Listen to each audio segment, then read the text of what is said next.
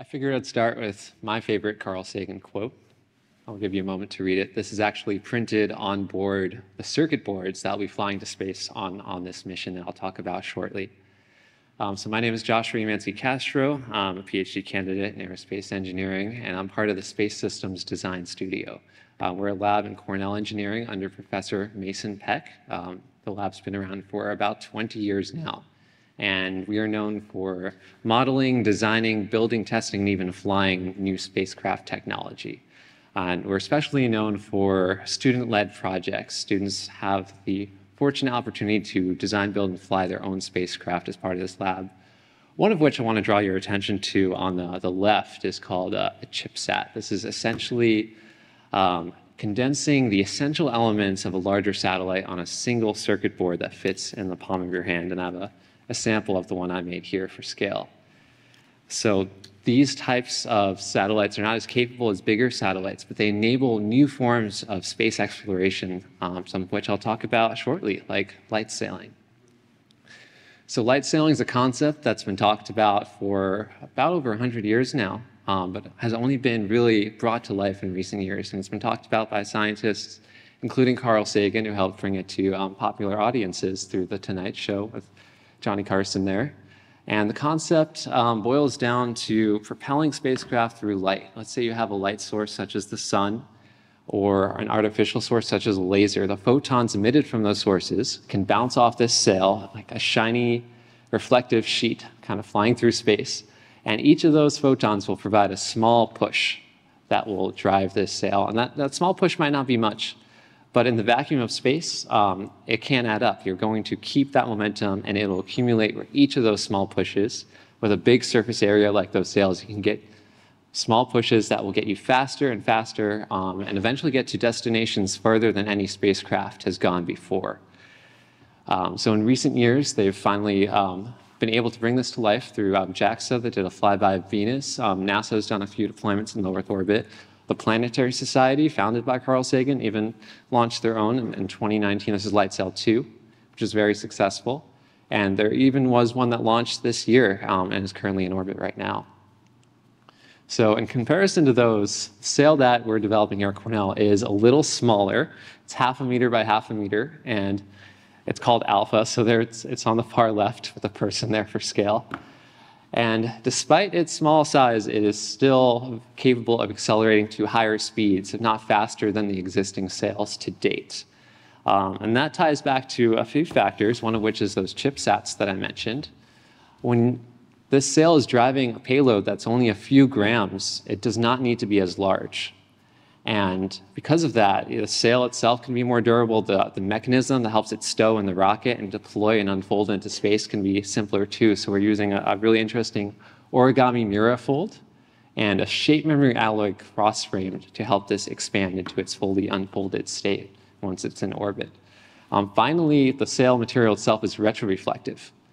So that's the same as what you see in stop signs or bicycle reflectors. It directs light back in the direction it came from, and that allows us to control the direction of the sail with the direction of the incoming source of light, such as a laser. So laser sailing is particularly exciting because of the idea of going interstellar once again. There's a group out there called Breakthrough Starshot that is bringing this to life, and their idea is to have a large phased array of lasers that will send a fleet of light sails to the Alpha Centauri system in the hopes of looking for signs of life out there. And to do that, it has to be a very strong laser beam, accelerating these to 20% of the speed of light for a 20-year journey. And to get something that fast, you also need a small sail and a lightweight payload that will be something very similar to the CubeSats we're developing here at Cornell. They sort of rebranded it as a star chip, but very similar concept. We are not quite there yet. The work here at Cornell is a little kind of near term in terms of our own solar system exploration, but our CubeSat sail architecture is looking at first Earth orbit and then moving on to Moon and Mars exploration. And I put near term in quotes because each of these does take a very long time to get launch ready, and we're still very much focused on the Earth orbit part here. And you'll see there's a few spacecraft in the picture. So the sail, like I said, does not get sent to space in that state. It does have to go in another spacecraft to deliver it. And the one that we're using is called a CubeSat. If you haven't heard of them before, CubeSats are cube-shaped satellites. They're about 10 centimeters tall, and here's one for scale next to us here in the clean room. And this form factor allows for very accessible and affordable launches. There's even an initiative called the NASA CubeSat Launch Initiative that will launch these for free for some universities, and we're launching through that. So this form factor is stackable. There's different units based on the standard U unit size, and it allows for rapid prototyping. The bulk of our satellites actually are 3D printed, which is really cool. There's 2 missions that we're working on that involve CubeSats here at Cornell and LightSail. So there's one called Alpha that's been in development since 2016 and will be flying this summer.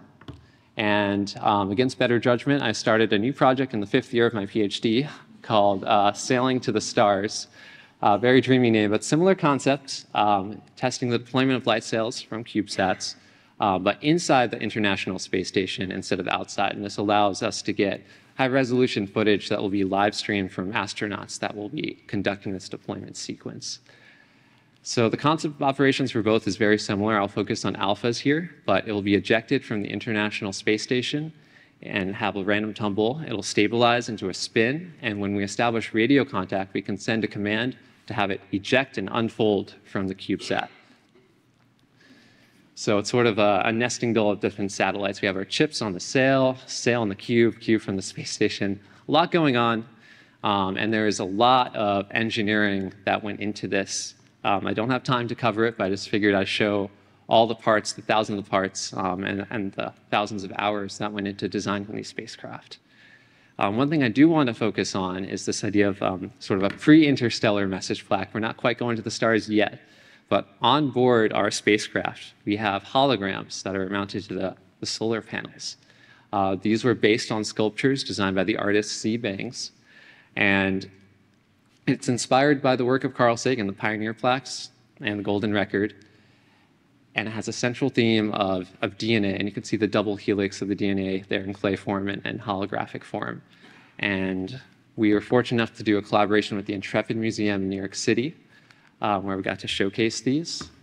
And we even had an extra hologram on our sail of the Voyager Golden Record, or the Voyager spacecraft overall. So these holograms, we want to inspire a larger audience to think about what messages could we send to the stars.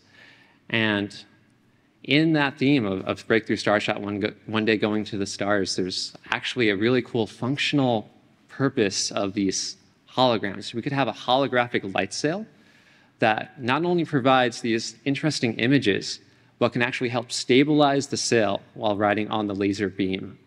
And I won't go into the engineering behind that, but just take my word for it for now. So picture a holographic laser sail that can be composed of thousands of images of artwork throughout history, people, places, things around Earth. It's a really holistic representation of life on Earth that we could send to the stars. And we really want to encourage the public to think about, if given this chance again to go to the stars, what could we send? Finally, I want to acknowledge the big team behind me here. I've had the pleasure of working with over 100 students across the College of Engineering, Arts, and Sciences since I've started here, and I could not have done this alone. It's been a personal dream of mine to build and send something to space, and it's been an honor to share this experience with so many other aspiring engineers. Thank you.